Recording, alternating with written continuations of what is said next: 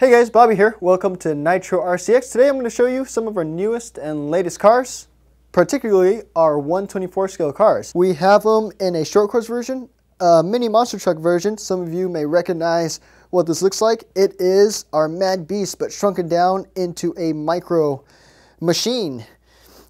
And we have a rally car, looks similar to our Tacon car, and they're all 124 scale. We took them out to Santa Fe Springs and had a lot of fun with them. Out of all of them, I would say the Micro Mad Beast probably performed the best outdoors. It has the higher ground clearance, the bigger tires. The short course truck is kind of a good in-between. You have the best of both worlds. You have that ground clearance and you have slightly larger diameter tires. When you get to the rally car, it has lower ground clearance, a bigger body, and it's good for, rally driving. You don't want to be driving this in tall grass because it'll get stuck. And of course, they're 124 scale. So you do want to drive them in conditions that are scale. If you drive it in tall grass, obviously it's not going to go anywhere. But they're great for taking to the park with your kids, with your buddies, setting up a little racetrack in your front yard or your backyard and having a lot of fun. These 124 scale microcars are ready to run out the box. You will need 4 AA batteries for the 2.4 gigahertz transmitters that it comes with, and you're pretty much ready to go. They come with nickel metal hydrate batteries and chargers. They run for about 6 to 8 minutes of runtime, which is pretty good on a small little battery of this size. And you get that 2.4 gigahertz transmitter, which means you get better range and you can run a bunch of them at the same time without having to worry about interference. The transmitter is a pretty nifty little pistol grip transmitter, nice and small and compact size, just like the cars. You have a foam trimmer on the steering wheel that gives you good grip on the steering wheel.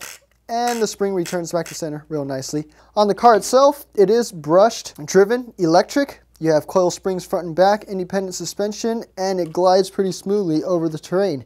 As you can see, the cars are a bit dirty. We ran them a lot at the dam. We took it on different terrains, grass, gravel, over little rocks, and even really loose dirt. And they did pretty well, pretty durable. We even jumped them a couple times, and they held up well. You got metal dog bones front and rear that transmit power to the wheels, and those held up well, nothing snapped. It handled the dirt very well, especially the mini monster truck. This one amazed us the most.